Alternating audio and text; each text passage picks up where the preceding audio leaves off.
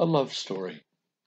Daddy bought Madison a Glock for her 18th birthday, and the handgun quickly loved her beyond all measure.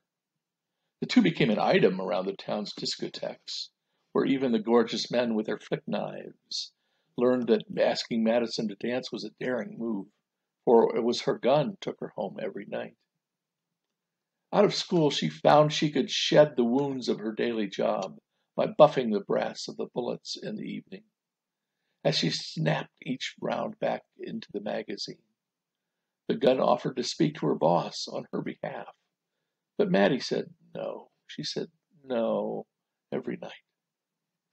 As she settled into middle age, her lover continued to assure the world she remained perilous treasure.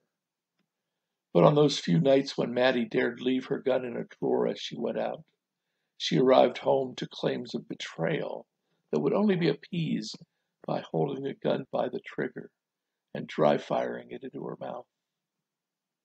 On the morning of her 39th birthday, though, Madison entered the gun shop of her cousin Andy, looking for a new holster, just as he was unpacking assault rifles. She flushed and her eyes grew wide when he thrust the stock of one into her hand. Sadly, her handgun caught her sneaking the new rifle into that house that day through the back door, and before she could voice an excuse, put two into her traitorous heart. The gun waited patiently for the cops to arrive, confident it would soon enough find a new owner to love.